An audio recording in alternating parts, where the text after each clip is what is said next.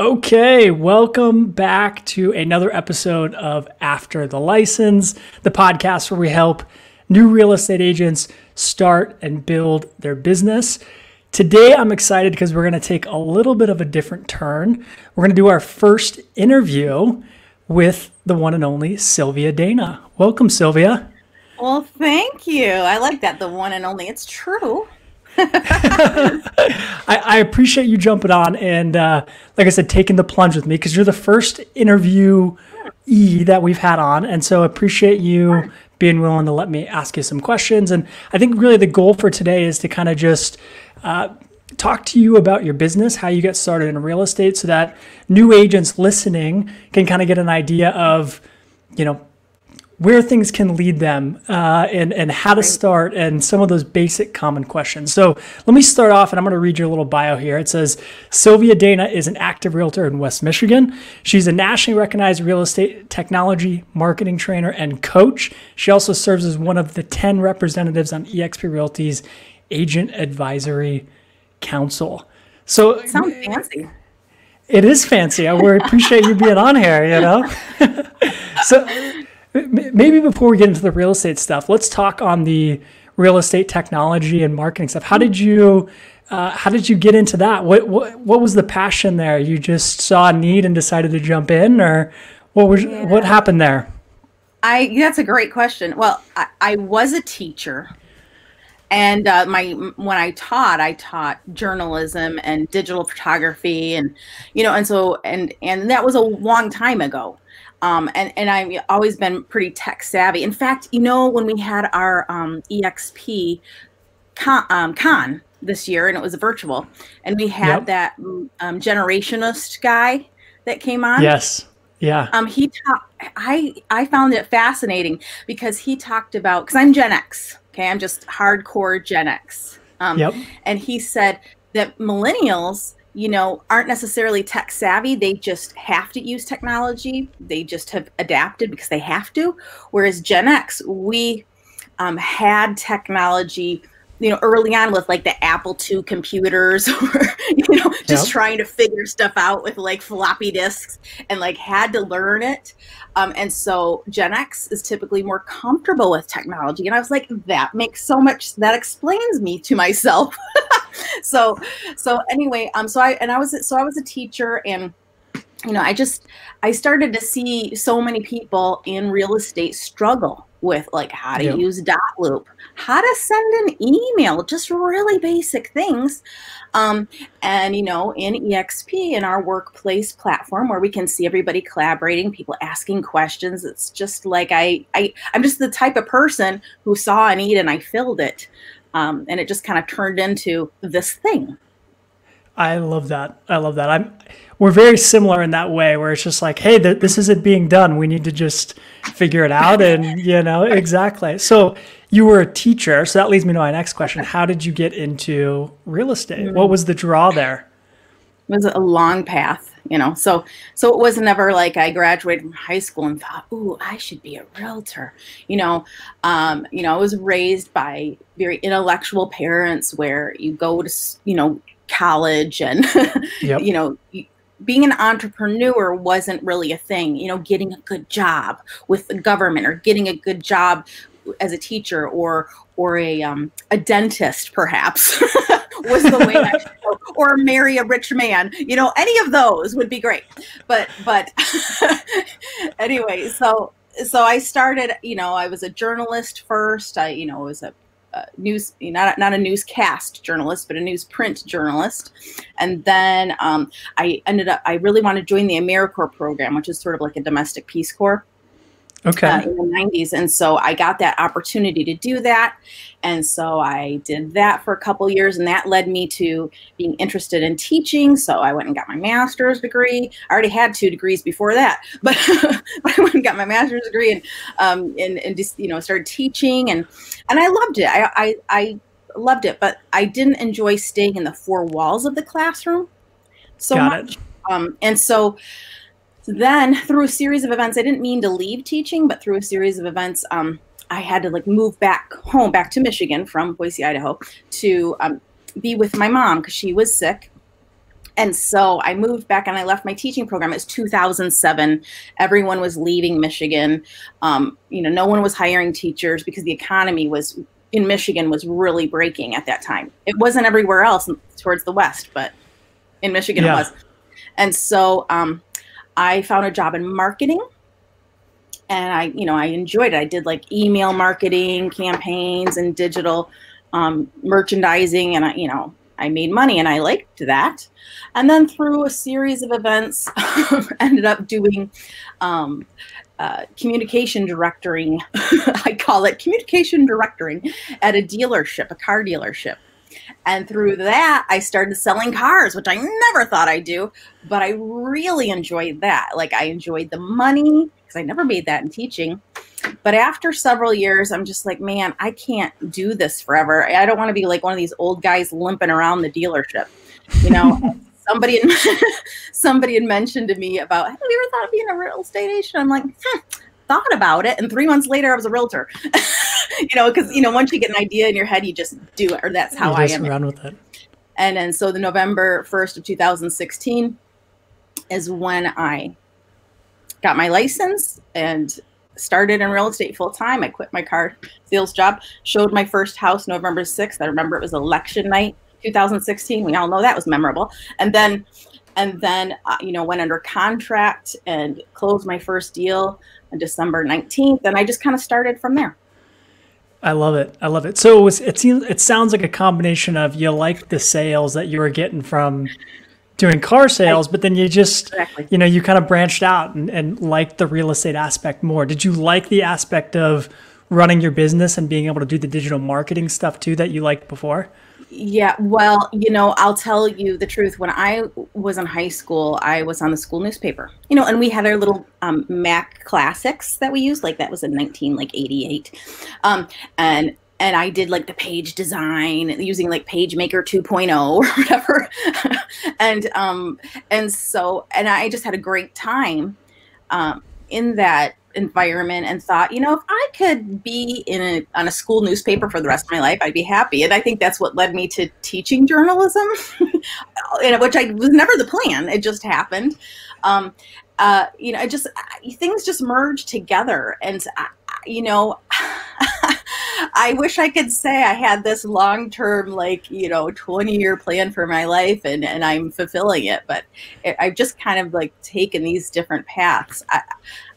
I think that's how a lot of real estate agents end up. They just come with a variety of backgrounds, a variety of paths. They never planned to be here, but once they get here, many of us just stay and just want to die selling real estate. So that's going to be me. Well, that's I love it. I think it's great, and it's good to hear kind of different people's path to getting their real estate license. And as you mentioned it, there's not a lot of people who wake up and just, when they're a kid, say, I want to sell real estate, right? Unless their parents did it or was in the family or something along those lines. And so we all end up seeing something we like about the profession and then kind of diving in. And so I'm sure there's a lot of people that kind of relate to your story there. So I appreciate you sharing it. So that first year in real estate, what did you do to kind of get your business going? Was there something in particular that you jumped on, whether it was digital marketing, or was it connections you had through car sales that kind of helped you out when you first started? Yeah, that did help me. So, when I sold cars, I took it really personally. I made it my own thing. Even though I worked at a dealership and I had sales managers and I had a boss and there was the dealership owner, I really enjoyed it because it was 100% commission. So I was driven. So I had learned to be driven there really because a lot of people, had been at the dealership a long time. They had already had a clientele and they didn't have to work so hard to get as many units sold every month. And I started in car sales super poor, just really in dire straits, honestly. So I would show up to the lot on Sundays when no one was there and hand out my business card. And that's how, and then people would come in during the week and they'd want to work with me, because I was there on Sunday. So I just, so I had a lot of relationships. A lot of my Facebook friends were people I sold cars to, because I friended them on Facebook. And so, I announced on Facebook that I was now in real estate, and that was on November 1st when I got my license, and I quit my job like on October 31st. And, one of my car clients, who was a very difficult client, honestly, she was a very difficult car client. She called me and said, I just fired my real estate agent and I want you to show me this house like right now. And I was like, okay, drop everything, go. And so that's really how it started. And a lot of my first clients were people that I knew, people I'd sold cars to, friends of family members when I started. And that's really how I started, is my sphere. People who had done some sort of business with me before, or who knew me through friends or family and wanted to give me a chance and felt like they could trust me because they knew who I was. And that's how it really started. Yeah. Yeah. Are you doing anything right now in your business to kind of continually stay in front of those people? I mean, when I talk to new agents, it's one thing I always tell them is get a list of people that know you already, whether it's when I started in real estate, I got my license at 18. So the people that knew me were like my aunts and uncles, but I put them on a list and I sent them postcards every 2 weeks just because, and so do you stay in front of those people? Is there something strategic you do to kind of continue to be in front of those folks? So I have two things to say about that. I think with my family members, especially, I sort of took it for granted. And I think a lot of us do that. Uncle Jim knows I'm a real estate agent. Of course, if he ever needed to sell or buy, he'd talk to me. Well, you know what? I mean, I might be in my late 40s or whatever, but to him, I'm still his little tiny niece. Yeah. And I didn't really service him as a potential client. And that's so funny. And that leads me to my second thing I want to say is that, I do a lot of lead generation training because I talk about digital marketing and using your CRM and your website to generate leads, right? And so I have this standing joke with the agents I train, and I say, I know that you want to get free online leads, but I just have to ask you, do you deserve them?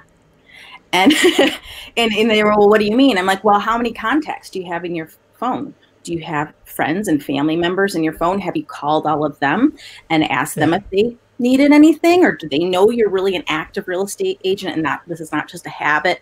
Are they, getting a market evaluation for their home every month from your CRM? Are they hearing from you with a market update newsletter from your, email campaigns? Are you getting in front of them? And so do you deserve new, fresh leads of strangers when you can't even service your sphere? Because I say that because I've learned my lesson. I love that. I don't know, does that help you? 100%. No, that's great. And I think that's the lesson, right? I think we've all, as folks who've been in the business, we've all learned that lesson, right? It's the toughest blow is when your friend from 10 years ago uses someone else, even though they know you're in real estate, right? Or your Uncle Jim or whatever it is. And so staying in front. So are you mostly using online kind of emails and property alerts to stay in front of those folks? Is that kind of the biggest thing for you right now? So, I do. I would say, I'm going to call it 4 things off the top of my head. Okay. And I'm trying to get better at this, but social media, instead of just posting like this property or, showing people like, doing a walkthrough video on my social media, of homes, I'm trying to do private messages, 5 or 10 a day to people that I know, or I'm just Facebook friends, maybe I barely know them, and just check on them. Hey, I noticed this that you posted, congratulations. Or, I noticed it was your birthday yesterday. I missed it, but I wanted to send you happy birthday. Or just private messages to stay in relationship. And when you do those kinds of things on social media, then they're more likely to see your posts anyway. So that's just one simple thing. And one other thing I teach my, agents that I talk to is, like it or not, your sphere is on Facebook. That's that's where they hang out, and they don't just want to see you post, you know, stuff, and or maybe they enjoy seeing your post, but they'd also like you to comment on their stuff or say hello to them or send them a message. So that's one thing that I'm trying to do better that I have been lacking on the last couple of years. So I've been in real estate now for 4 years. Okay. So that's an area I'm trying to get better at personally, besides just posting, you know, and then my periodic or regular email, I'm trying to do twice a month. Just an email that maybe has a video message and like a blog post article and a featured listing and, oh, here's, you know, reduced properties in these 3 counties or whatever, just to send to keep in front of everybody in my database, not only my sphere, but my new leads. And so your internet leads get that as well? My internet leads get that as well. And then the third thing is all of my seller leads that I get, they get a mailing, because at least I have an address, at least. Yep. And so they get some sort of mailing. And so those are the 3 areas. And then the 4th is actually getting on the phone. So twice a week, at least, I try to set aside at least 1 hour. It's not enough, honestly. That's very little, but 1 hour at least 2 times a week where I just really dial and call people personally, that have been looking at properties or shown some interest, so I can make sure they know I've noticed them. So, you know, I have to think about myself as a consumer, you know, so like I have my insurance guy, you know, for my like car insurance, but he never checks in with me.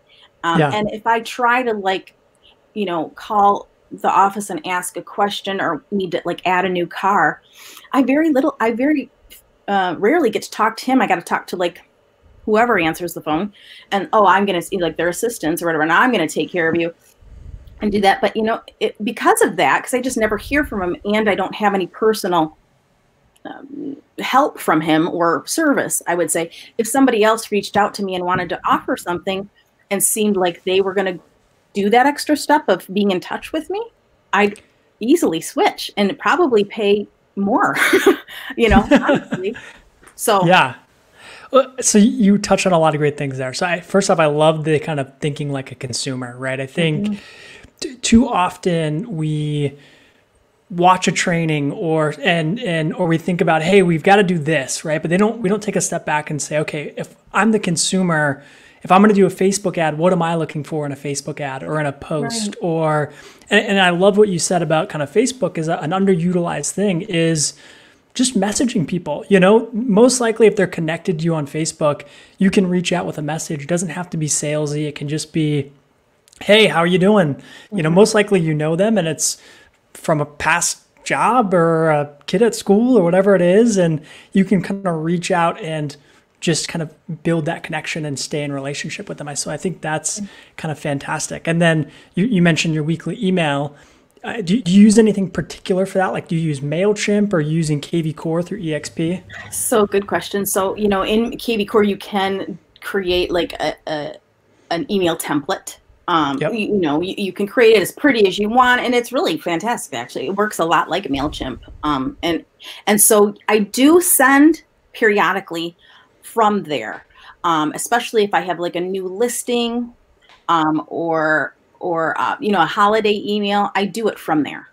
But my regular email that I send to keep in touch with my whole database, I do through Constant Contact, only because not because like it's, you know, looks any better or anything, but because, you know, a mail delivery system like MailChimp or Constant Contact, their job is actually to deliver mail, like email, like that's what they focus on. And so I can feel like I can rely a little bit more on deliverability, you know, and I can just really dig into like all the analytics of who's opening, what they clicked on, a lot better than I can in kvCORE. So in kvCORE, when I'm just sending like just listed or, you know, happy holidays, I don't care who opened it. You know, but you know, when it comes to my weekly email that I, you know, spend a lot of time to produce, I'm more interested in, you know, if I see somebody like I haven't heard from in a while or hasn't visited my website in a while and I can see that they clicked on something, I'm like, ooh, I'm gonna call him. Hey, Yeah. how are you? Did you get my email? And maybe spark something. So that's the reasoning. I love that. And so the other argument I've heard for that is someone who's getting your newsletter, they might want to unsubscribe from your newsletter, but you don't want them unsubscribing from, maybe they're looking at the property alerts, right? Or the market reports, whatever that looks like. They might not realize they're unsubscribing from it all if they hit that unsubscribe button. And a lot of those companies, whether it's kvCORE or Sync or Chime, when they get that unsubscribe button pushed, they've got to just unsubscribe them so they don't get in trouble. So having a separate system, I think, is huge. So that's fantastic. Exactly. So the question I've gotten from new agents in terms of like postcards and mailing, so those are people that you've sold properties to already. Do you ever look up people like in tax records and send them stuff? Or is it only people that you actually have listed and sold their home? Does that make sense? No, no. Anybody in my sphere that I have an address for, you send them something. They get the, I add them to get their home valuation market report from kvCORE once a month. Okay. And so they get that through email. And at least once a year, I kind of wish it was more, but it's what I can do. At least once a year, they get I create an RPR. I go into RPR and create your home value estimate property flyer in Realtor's property resource. Now, for those of you who if you're in Canada, there is something like it, and I can't remember the name of it, but in the United States, we have RPR that's provided through the National Association of Realtors. And so you can create these great flyers. So, you can put any headline you want. Like I saw one guy, he watched one of my trainings and he did what I did. And he's put at his headline, your home could sell for, and then he put the estimated amount. But I just put like your estimated home value, and I write him a little message, and I even get him like a call capture code in there that I use through kvCORE, or schedule a time to meet with me, real easy link that they can just see on this printed paper, and I mail it to them. And people like getting mail. The other thing I do is I actually write by hand. Now I have an assistant do it now. I don't have to do it anymore because I make enough money now where I can hire somebody to actually write the addresses for me. But the reason I do that and don't just print labels is because when somebody gets something in the mail, like a pretty envelope that's a bright color with actual writing on it, that's not like send out card writing or actual writing, they're more likely to open it. So anyway, they're going to open it up and see your face and see your information and see their house and how much it's worth. And whether you know them or don't know them, they like getting that stuff. And you're more likely to get listings. I've converted listings that way from people I know and people I don't know. Yeah, I 100% agree. When I was a new agent, one of the first things I did is I made my list of people I knew, and I wrote them all handwritten notes, right? And hey, it's Jeff. I got my real estate license. I'm sitting at an open house. If you need anything, let me know. And you drop your business card in there. And, no one ends up calling you from that handwritten note, but they remember it a year later or, 18 months later when they get all your other stuff too. And then they go, hey, you've been sending me stuff. I want to, I've got a house to buy, and it ends up working out, So the handwritten stuff can go a really long way. It really can. You can't unsubscribe from mail. I've tried. It's not possible.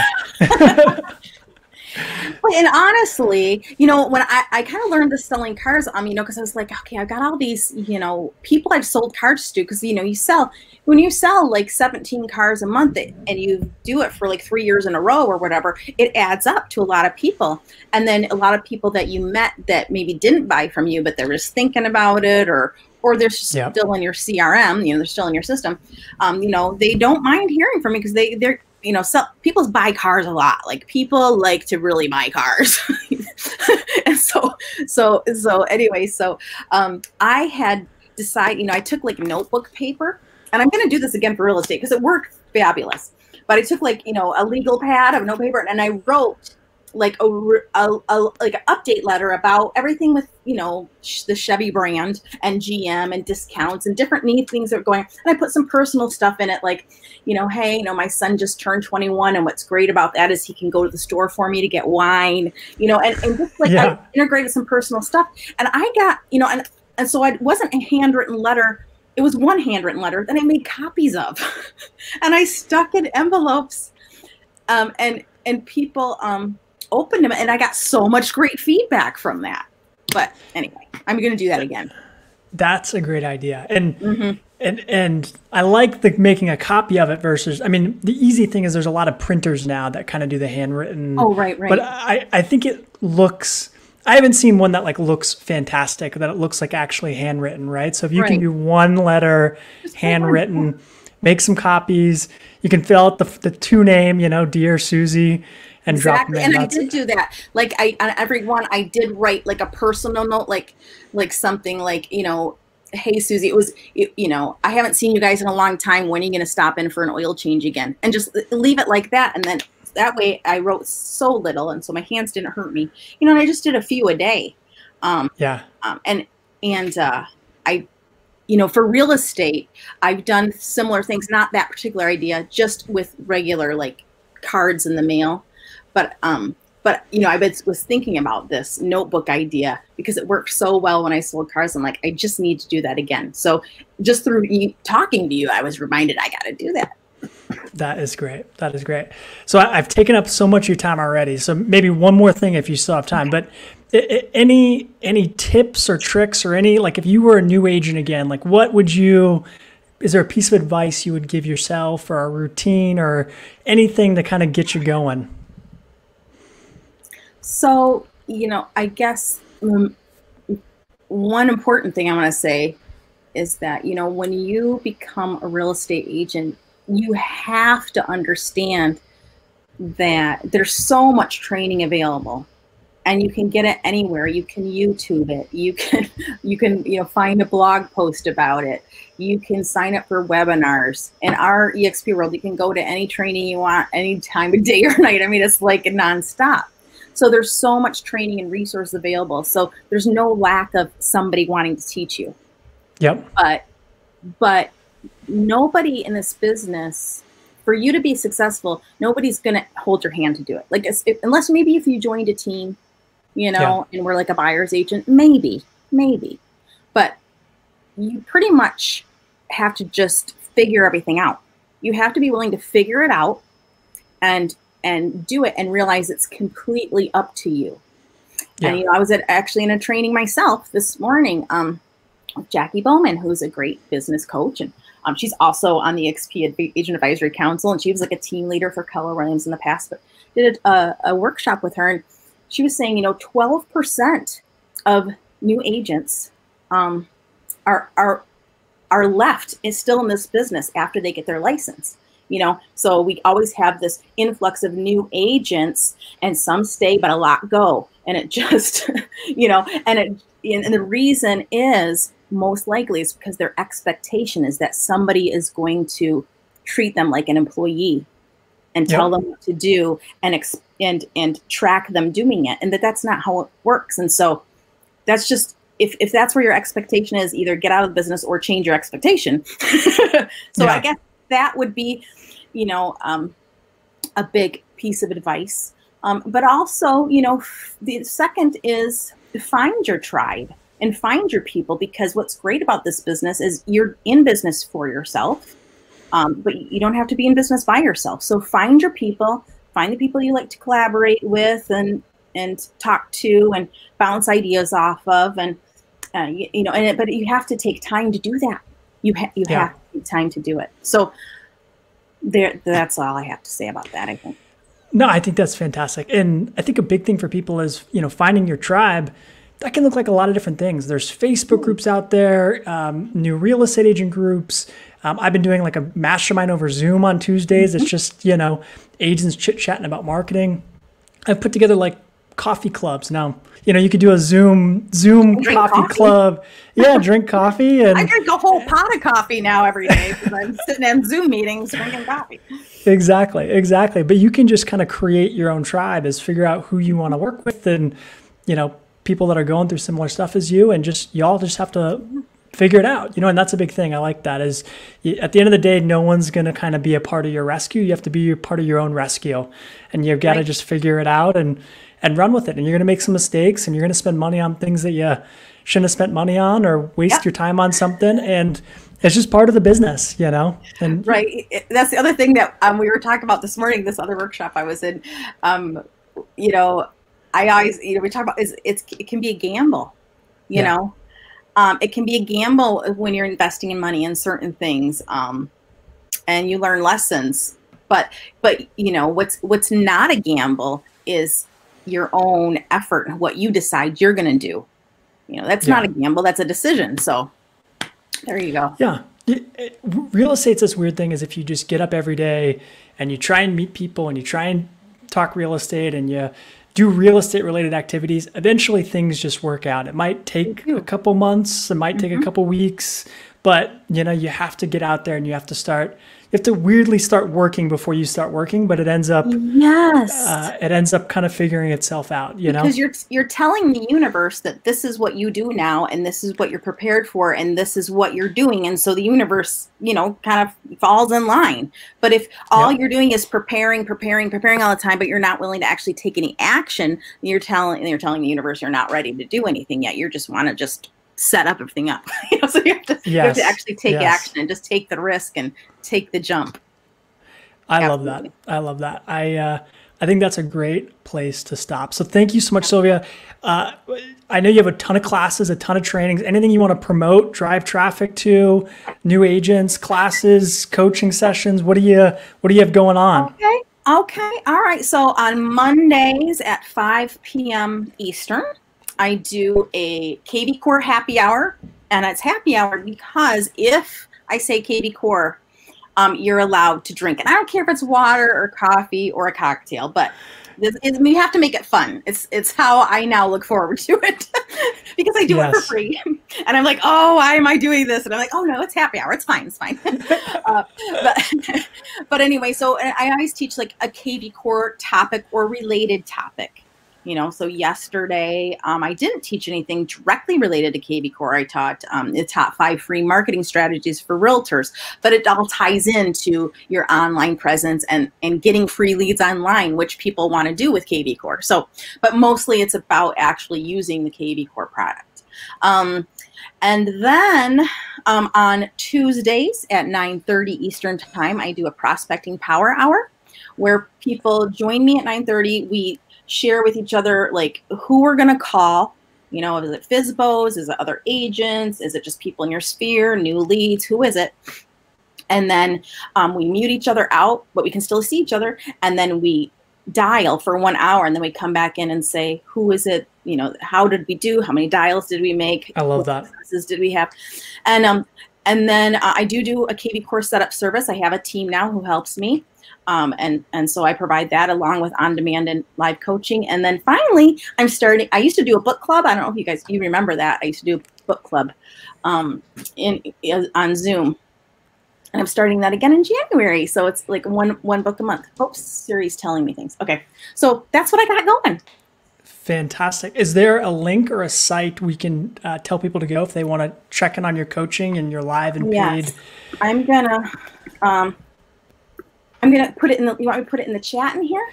Fantastic. And I'll make sure it's in the, I'll make sure it's in the show notes if you're listening to the podcast, and also make sure it's in the YouTube description as well. So Sylvia, thank you so much for doing this with me. I appreciate you being the first guest. You were fantastic and you shared a lot of great knowledge. We'll have to have you on again. Thanks for having me. Okay, fantastic. Well, thanks for having me. There's the link in the chat, and hope you have a great night. Thank you. You too, Sylvia. I'll talk to you soon. All right. Bye.